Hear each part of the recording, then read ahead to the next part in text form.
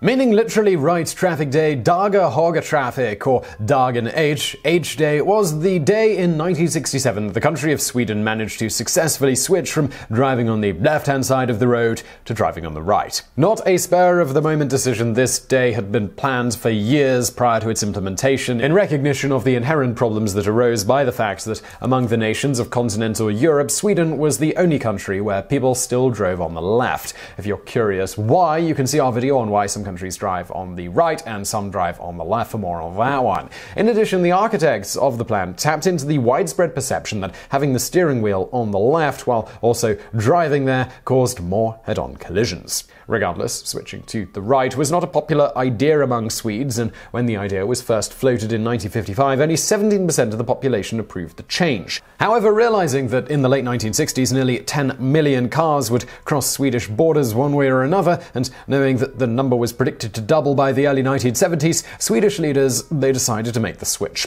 Voting for the Statens Högertrafikomläggningen (HTK) in 1963, the Swedish Riksdag instituted a commission that established a 4-year program to make the change. This commission was also tasked with educating the populace about said change. Consulting psychologists on how to get the public to buy into the plan, the government sponsored campaigns that placed the Dagar H logo on everything from underwear, including advertising with scantily clad models wearing said underwear, to milk cartons. They even sponsored a song contest where the Telstars won with Hal dig till Höger Svensson, which translates to keep to the right Svensson. The switch necessitated the replacement or retrofitting of nearly every traffic light, bus, the doors were to be switched to the right-hand side, bus stop, which had to be moved across the street, road line, and headlamp. At the time, a trend had begun to arise to have headlamps direct their light to be slightly brighter on the one side in order to illuminate the bordering ditch or sidewalk side of the road better. The rising popularity of this increased the pressure to make the switch sooner than later, as those who had the headlamps made for left-hand driving but driving on the right-hand roads would reportedly blind oncoming drivers.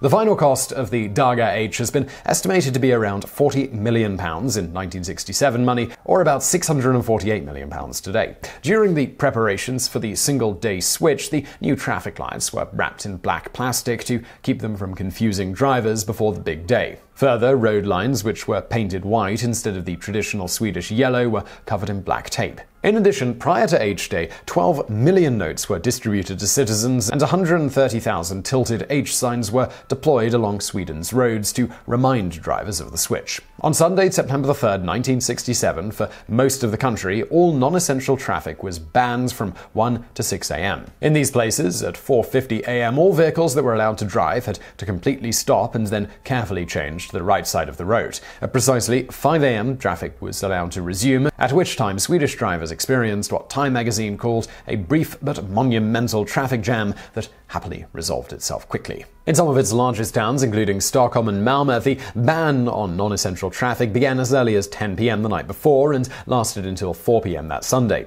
This was in order to give workers the time to redo intersections. In total, about 8,000 officials and 150,000 volunteers were deployed that weekend, either to convert traffic signals and lines, keep the peace, or to assist pedestrians at dangerous intersections. Eager to try out the latest new thing, hundreds of thousands of drivers poured onto Swedish streets that Sunday once their ban had been lifted. Surprisingly, there were only 157 accidents, with only 32 causing any personal injuries. The following Monday's rush hour traffic went relatively smoothly, all things considered, and the 125 reported traffic accidents were fewer than the typical daily number of 130 to 198. Many believe that the combination of the perceived risk with the lack of familiarity made motorists more careful than they'd normally be. For similar reasons, pedestrians are actually about 28% less likely to be hurt while crossing a street if they jaywalk rather than if they cross at a crosswalk that doesn't include any additional signals like traffic lights. Bonus fact.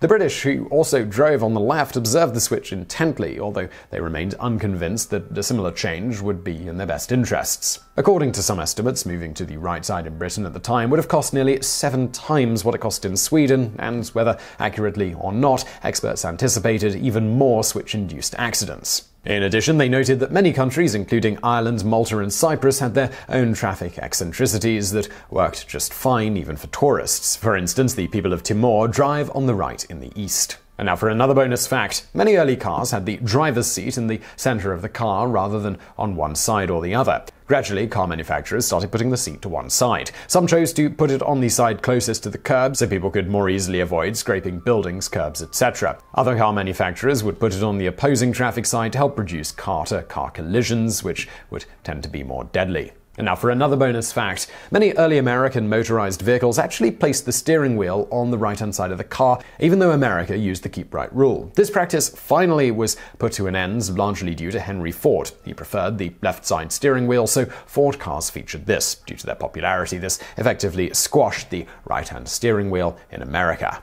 And now for another bonus fact. According to research done in 1969 by J.J. Leeming, keep-left countries have a much lower collision rate than keep-right countries. It is thought the reason behind this is that most people's right eye is their dominant eye. Thus, the right eye in keep-left traffic is the one closest to oncoming traffic and so should reduce collisions. Another theory as to why this might be is that most people are right-handed, so when driving a manual transmission car in a keep-left country, most people's dominant hand is on the steering wheel. This can help a person maneuver more accurately. So I really hope you found that video interesting. If you did, please do give us a thumbs up below and don't forget to subscribe. Brand new videos just like this every day of the week. If you're looking for another channel where I do daily videos, do check out Top 10s. You'll find a link to that below. And as always, thank you for watching.